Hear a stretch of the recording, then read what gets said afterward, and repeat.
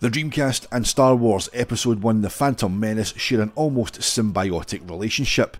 The first UK ads for Dreamcast ran before the movie for 8 weeks prior to the console's launch, with Barber and Boy introducing Dreamcast to potential buyers and Star Wars fans alike.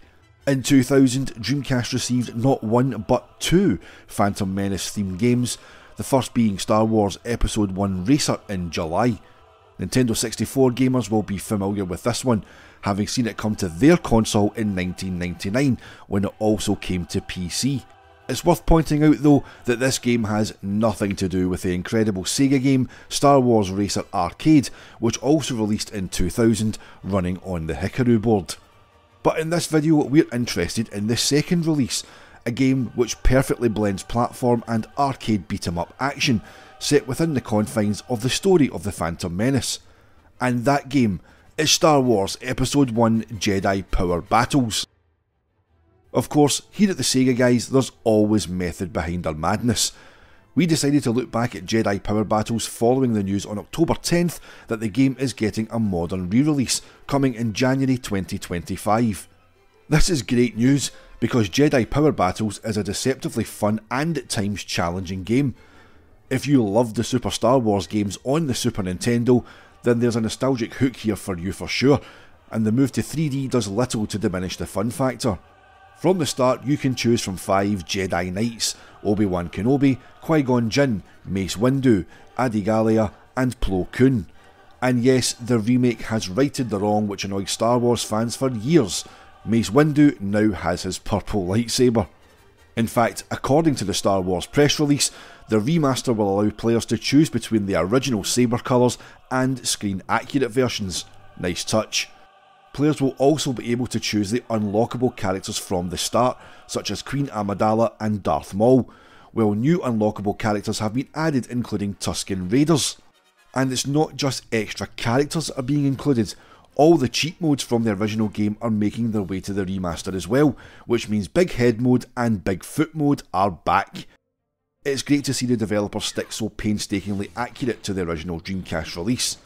Now, Jedi Power Battles was originally a PlayStation 1 game, and with the greatest respect to the visual style, it shows on Dreamcast despite the vastly upscaled graphics and better texture work. That said, it's got a charm to it, further enhanced by the brilliant and authentic sound effects, as well as John Williams' instantly recognisable music score. Going back to the press release, it's confirmed that the remaster will use the Dreamcast version's source code to give players the absolute best experience. This means smoother jumping mechanics and better gameplay, all while retaining that nostalgic feel of the original game. And that's important. So often we see these remastered games being built from the ground up, and in doing so, they lose the feel of the original game, something that shiny new graphics just can't make up for. Of course, one of the best things about Jedi Power Battles being an official game is the sound design, and as previously mentioned, John Williams' score sets the scene in every level, mirroring the tone and mood of the movie perfectly. Every sound effect is absolutely nailed on. Blasters and lightsabers sound exactly as they should, as does the noise when you use the Force skills to deflect blaster shots back at enemy droids. However, there's one sound effect in Jedi Power Battles that players will both love and recognise, and that's the Yoda laugh when collecting power-ups during levels. It adds a moment of light relief into a game which tries to portray itself as a semi-serious, whistle-stop interactive tour of the movie, but you just can't help but smile every time you grab a power-up and hear Gameplay-wise, Jedi Power Battles can border between challenging and infuriating, depending on your tolerance for repeated in-game death. The platform elements may not be to everyone's taste, but the game almost instantly redeems itself with the deflection of a blaster shot straight into the face of a droid. And that's the fun thing about Jedi Power Battles, and that while at times it can feel a bit unfair, it can also make you feel like a Jedi as you wield Force powers, and you can't deny the satisfaction of using your saber to deflect those blasters.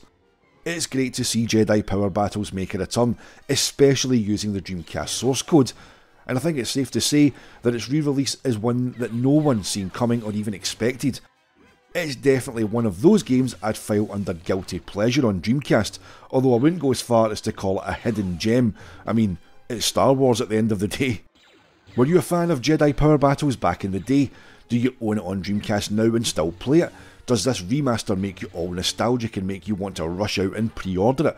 We'd love to hear from you, so get involved in the comments below. This has been James, the SEGAHolic of the Sega Guys, and until next time we will see you on the Sega side.